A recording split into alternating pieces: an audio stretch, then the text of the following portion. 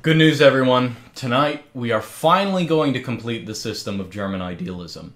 Because over the years, I have done many videos on command line programs to get things done efficiently, NeoMut for mail, Newsboat for RSS, I don't know, like NCMPCPP for music. I don't know why they named it that. SXIV for images, right? That's not even a command line thing, but it's minimal.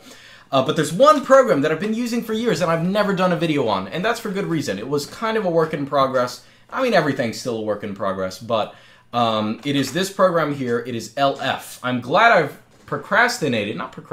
I've waited for when it's, I don't know, worth doing a video on. LF started out, I've been using it since it started out a couple years ago, and it was kind of, I don't know, it was not very commonly used. I think it's a lot more common now.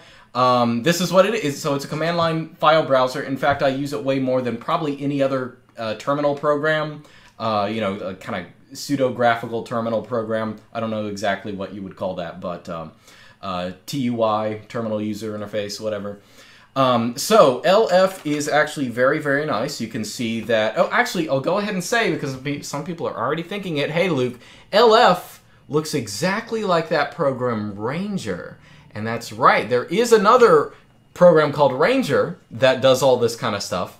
And it's existed for much longer, and people are probably more familiar with it. But the thing with Ranger that always kind of annoyed me is that it was very sluggish. It was very slow. It was written, of course, in Python, which theoretically there are advantages to writing things in Python. But if you are doing things very fast and that are intensive and you have multiple things running, Python is not what you don't want to have a file browser in this. LF is a rewrite, I mean, not exactly a rewrite, but kind of a clone of a Python written in Go that now I think is coming to have its own. I think I haven't used Ranger. I haven't used Ranger in a while, and I don't plan on ever using it again. In fact, even nowadays, you have image previews in LF. These actually aren't by default, but you can easily add them in. I'll show you how to add them in at the end of the video. In fact, you can even have previews for image previews for PDFs. I have an example movie here.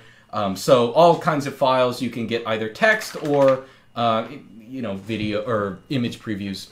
So the basics of LF, obviously, like any sensible program, it has Vim bindings. So J and K to go up and down, H to go, you know, upwards or leftwards in the directory structure. And then L goes rightwards in the directory structure, and it also opens files. So we can open this file with L, and it will pop up in whatever program we tell LF to use by default to open stuff up with. So I'll go ahead and say, and of course you have other things like, I think, G to go to the top. That might not be default. It might be GG by default. I'm not quite sure. Capital G to go to the bottom. Typical Vim bindings. And of course, for anything, you could go ahead and check the man. Just type in man LF and check it out there. There actually used to not even be a man, so I'm glad that there is one now. Either way, I will go ahead and give this caveat. You can check the manual if you want to know all the defaults and all the basic stuff. But I've been using LF for a couple of years, and I have my own setup. And I'm not actually sure what's default nowadays, because it used to be there were a bunch of things that they didn't even have by default. You had to write in yourself. But, you know, oh, and I should say other basic bindings is spacebar selects things. So I'm selecting things with the spacebar, right? And deselect them with space as well. But let's say I want to move this file. Let's say I select this file and that file, and I want to move them. I can press D to, I mean, it's kind of like DD in Vim, right? Delete, or not delete, but like cut. And then you can move over here and paste them in. Okay, so we pasted those in, and you will now see, where is it? So here's the Voynich manuscript, and here's the markdown file that we have here. So I will actually take those back. Actually, we can yank them with Y and copy, although I only yanked one of them because I changed command, so we'll yank. Actually, we'll just delete that, or D to move. Okay, so either way, D is cut, Y is yank, P is paste. That's all you need to know, and select things with space. All right, that's all the basic bindings. Everything else you add in yourself, okay?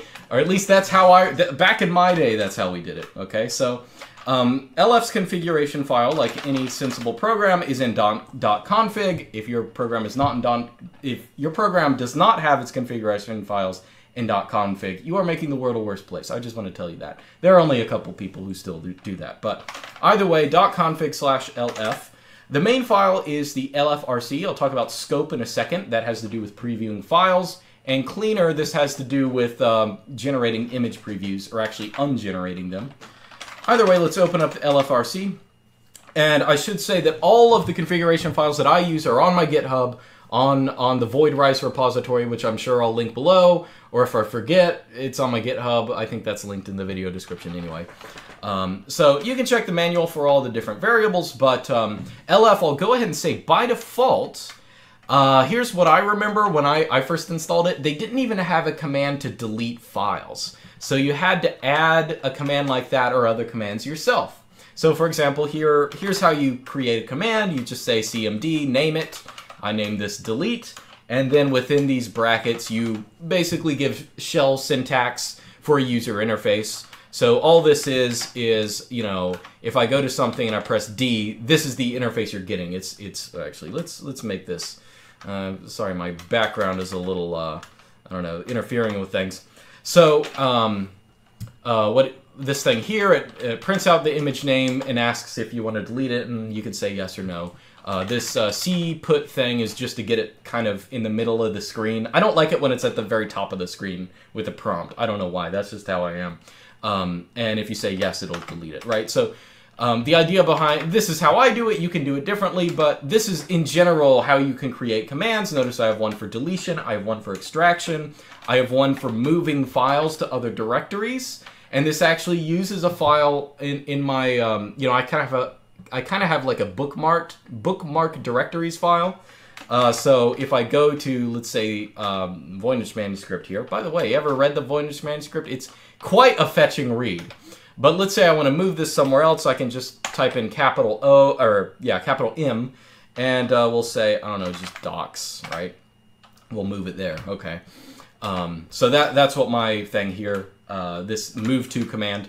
And all of these commands are bound. After you define them, you can bind them to whatever you want. So again, I have move to bound to capital M, delete. Notice also I have some renaming commands, C to rename a file, capital A or capital I to rename it at the very beginning, like capital I in Vim when you edit from the beginning, or, you know, capital A to rename it at the end, right? You know, the Vim-like stuff, either way. So all that kind of stuff is pretty straightforward. You can check out my configuration files, you know, if you want to see more of this. So the other thing that's worthwhile noting, okay, so we have the cleaner script. I'll talk about that in a second. That has to do with the image previews. Whenever you go over files and you want a preview of them, in order to set what script you use as a previewer, you set it with the set previewer command, right? So I set this script right here that we just saw a second ago. Scope, this is my preview command, okay? So what I do here is really just, depending on what the file is, you know, I've written this so that it looks at the file MIME type, and depending on what kind of file type it is, it generates a preview or does something else, right? So in the case of, let's say, text, like just generic text like this, like the markdown file here, you see the preview, oh, look at this, it has a file name and the size and all this stuff, and it gives syntax highlighting. That's very nice. How does LF do that? Well, the question is, or the answer is, it doesn't do that. It calls the external program bat, which is a nice little program you can use if you really want, where if you just run it on a file, you can it generates all this stuff that LF was displaying. So what LF can do is that it can run any other program you want when you go over a file, if you want some kind of preview with it.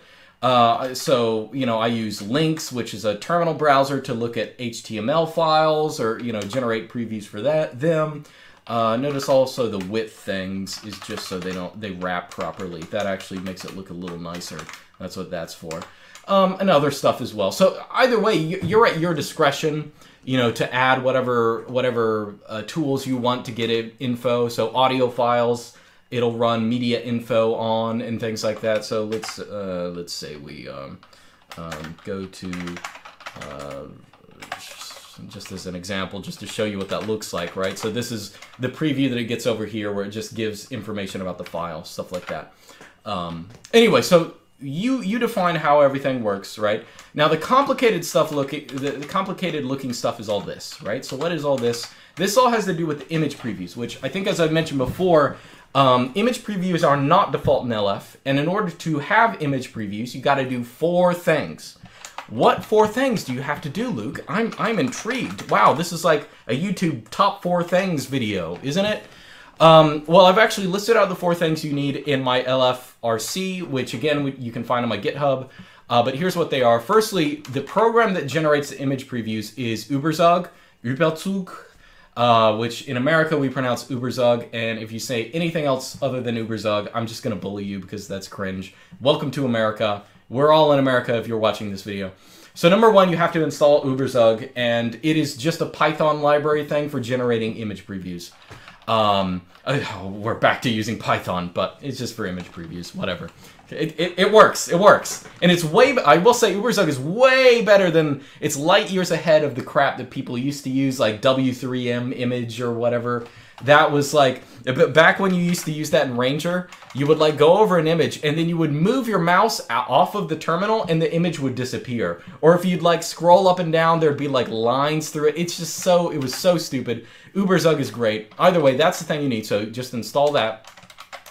Nextly, you need a scope file that does all the fancy stuff that I'm not going to talk about, but I guess you saw, you'll basically have to copy this image command, which tells ueberzug to create an image preview. And what you do here is you run the image command with the file and all of these like different arguments that are basically the width and the location of it in the terminal. That's basically what that is. It's not super important for you to know because I've already set this up. You can just copy and paste mine, right? So either way, you need to have the scope file. And then you also need the cleaner file, which I think you may have seen out here. So there's a little file called cleaner. And this is just when you move away from an image, LF has to clean that crap up since you don't want that image preview anymore and you want the next thing, right? So that's what that does. And then the last thing you want to do is whenever you run LF, now all of this is set up. The only thing you need is when you run LF, you want to run it. Actually, let me just open LFUB. Okay, so I have this wrapper script called LFUB, and when I run LF on my computer, I'm actually not running LF itself. I'm running this script, which just prepares the ueberzug environment and then runs LF so that it can use it. And that's all it does. So when I type in, so if you look at my aliases in my ZSHRC, my alias for LF is actually LFUB. I'm actually running that command. And on my desktop environment, when I press Super R, which is my binding to bring up my file manager, it brings up LFUB, right? And so I can automatically get these image previews, okay? So you just do those 4 things and you'll be good, right? That's all you need to have image previews, okay? So that's the interesting thing. The only other thing is to note, and this is just for academic interest, images themselves, you just create the image, some function. I named it image, you can name it whatever, and then it'll generate that. If you want to have previews of like thumbnails of videos or stuff, you have to do this extra thing where you use like a FFmpeg thumbnailer for a video or PDF to PPM for a PDF to generate, like to get an image of that and then cache it. And either way, you can just look at my dotfiles. I don't want to drone on about this. So a couple other things, a couple other little optimizations. Actually, one pretty thing you may have noticed is that I have icons for everything. Nice colored emoji icons. That I think is also not default. Let's jump back to home. And what I do for that, how you get that is LF will automatically read an environmental variable, which theoretically you can set in your ZSH or Z profile or bash profile or just profile. And if you have a variable LF icons, that will supply LF with all the icons that it uses for different kind of file types. Okay, so we can actually look at this. So firstly, if you have a PNG, it's going to use this little painting. Or if you have EX means executable, you don't have to have extensions. You can have file types. So I don't know why I chose a target for executable files, but I feel like it makes sense.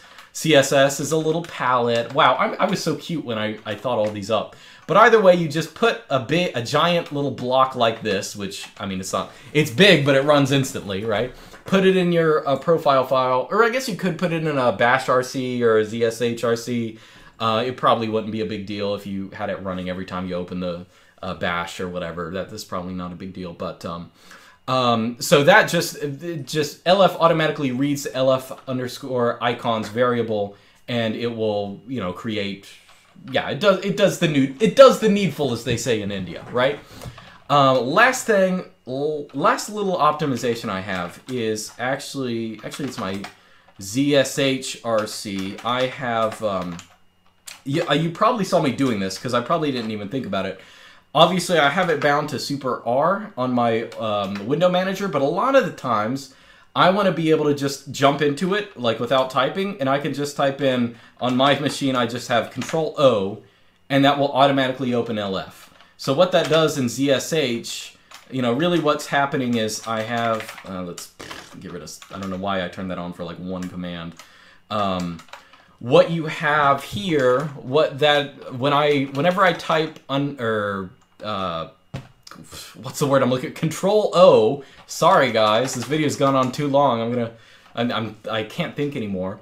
Whenever I press Control-O, it runs this sequence of characters, which is, you know, Control-U to blank the line, and then it types in LFCD and runs that. Now, LFCD, this is actually the nice little perk here. A lot of times, you want to use LF partially to change directories. Now, it doesn't do that by default, but this little LFCD thing, what it does is it creates an instance of LF, and you can use that if you want, but it has this extra little perk where if you move to another directory, if you want to do work there and you quit out of LF with Q, it will automatically stay in that directory you move to. So just to be clear, I can run that. So again, Control-O to get into this thing. And let's say I go into the videos directory. I'm going in here, and now I'm going to press Q. Actually, we'll go in here to this bids background directory. Now, if I press Q, I'm actually now in that directory, right? So you can use LF also to quickly move through folders and things like that. And so yeah, I mean, that's about it. LF is a great program. It's still they're still adding things, fixing bugs, doing the needful. You can check out the GitHub. I notionally linked it in this file here. It's right there. There's the link. I might remember to put that in the video description. But that's it. That's LF. That's the last terminal user interface program that I have not done a video on that I use. And I highly recommend it. And again, if you don't want to figure out setting everything up, just go to my GitHub, go to my dotfiles, get the image thing, get everything else. It all comes by default. You know, install larbs. Go to larbs.xyz. That'll take care of everything for you. As long as you can install Artix or Arch or something like that, everything else is taken care of for you. Anyway, so that's it. See you guys next time.